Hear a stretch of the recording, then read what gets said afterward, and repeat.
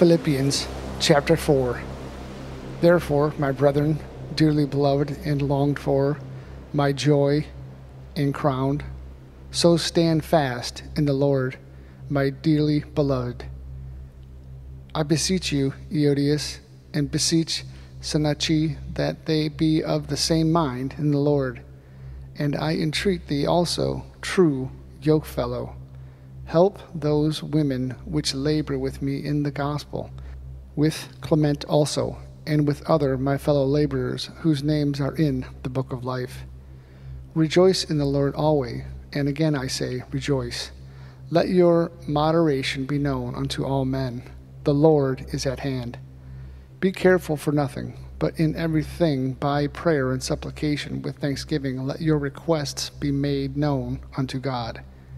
And the peace of God, which passeth all understanding, shall keep your hearts and your minds through Christ Jesus. Finally, brethren, whatsoever things are true, whatsoever things are honest, whatsoever things are just, whatsoever things are pure, whatsoever things are lovely, whatsoever things are of good report, if there be any virtue, and if there be any praise, think on these things. Those things which ye have both learned and received and heard and seen in me do, and the God of peace shall be with you.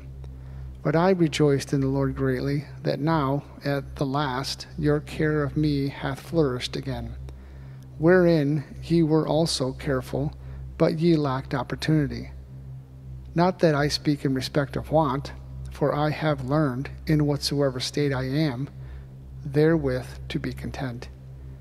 I know both how to be abased, and I know how to abound. Everywhere in all things I am instructed both to be full and to be hungry, both to abound and to suffer need. I can do all things through Christ which strengtheneth me.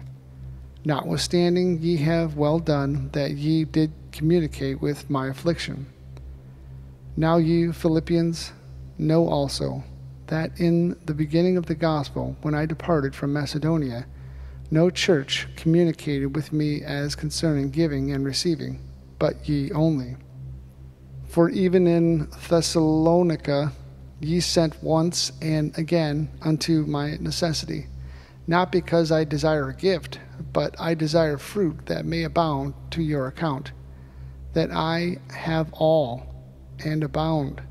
I am full, having received of Epaphroditus the things which were sent from you, an odor of a sweet smell, a sacrifice acceptable, well-pleasing to God.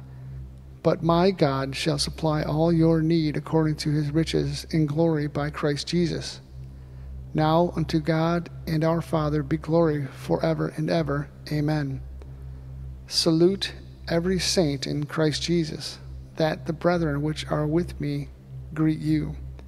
All the saints salute you, chiefly they that are of Caesar's house. The grace of our Lord Jesus Christ be with you all. Amen. To the Philippians, written from Rome by Epaphroditus.